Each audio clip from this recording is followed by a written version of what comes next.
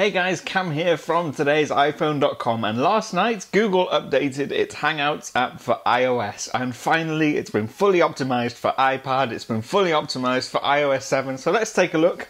I've updated it on the iPad, but I've kept the old version on my iPhone, just so we can see the differences. Now, if we get started here, it will ask me to sign in, which is great. And when I say great, I actually mean irritating. So here is the brand new app on the iPad. Now, like I've said, it's been fully optimized for iPad. Now, what you'll also notice is that it's also been fully optimized for iOS 7. So there's been a few tweaks here and there. So if I wanted to send a message, I can tap obviously in the message part here, and what you'll get is a keyboard on the bottom. Now, unlike the old version, you'll notice that it has the brand new iOS 7 keyboard. So if I open up Hangouts on here, for instance, and I'll find out that it's actually while I was making this video, it's decided to automatically update itself, so I can't show you the differences between the new one and the old one. That worked well. So let's just take a look at this on the iPad instead. Now, what you'll notice, obviously you've got the iOS 7 keyboard, it's got full screen, and instead of taking up the whole screen, you've kind of got your list of conversations on the left hand side here, and your actual conversation that you've selected on the right. If I want to get rid of the keyboard, I can. If I want to swipe across, if I swipe left, it makes a video call. And I can cancel that. Now, what you'll notice there is that actually it came with video in video picture, so you'll see all the thumbnails in the bottom in circles. Cancelled the call because I hadn't arranged with those guys that I was going to call them. But apart from that, it doesn't look like you can make the thread or the conversation full screen. But you can change your Hangout name, you can favorite it, you can invite other people, and you can add people. And the layout has been changed. What you can also do is, if you hit the attachment part here, go into the smiley stickers, you've got fully animated stickers.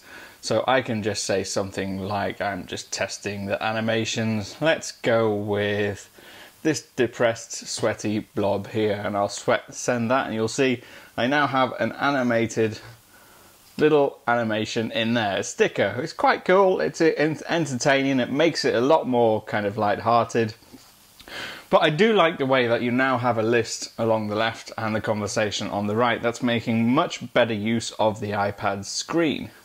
What's also great about the new app is, as you can see here, when you turn it into landscape mode, it makes so much better use of the space than it did before. The conversation takes up a bigger part of the screen near the right hand side here, but you've also got a quick access button to start a video call, which is fantastic. So with the previous version, obviously because it was mostly designed for the iPhone, it worked really well in portrait mode, but in landscape it didn't really make the best use of the space. Now, what you can also do in the new version is you can actually send a map of your current location. So I can hit OK, my current location is here, and it sends a map of my current location. What I can also do is I can send video messages. If I attach a video message, so you tap and hold, you tap to take a photo, or you can tap and hold to make a video, and you can see me on the screen there. Hey guys, Cam here, just testing out the video recording function in the new Hangouts app. Please ignore this. And you let go and it's recorded.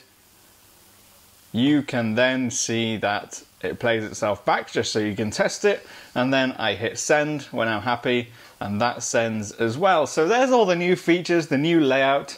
It is a much nicer looking app, and honestly for messaging I do prefer Hangouts to anything else, as long as obviously the other people are on Google, which a lot of people tend to be these days. So it's a great way to keep in touch, really well laid out, lots of nice little features, and easy to navigate as well. This update is available now. If you've already got the app, check the App Store for updates if it hasn't already done so. If you haven't tried it yet, please go to the link below. I'll leave one in the description box. It's a free download, obviously with it being a Google service, and it's a great way to stay in touch with people. It's fantastic for video calling, for messaging, chatting. It really is a great all-in-one app.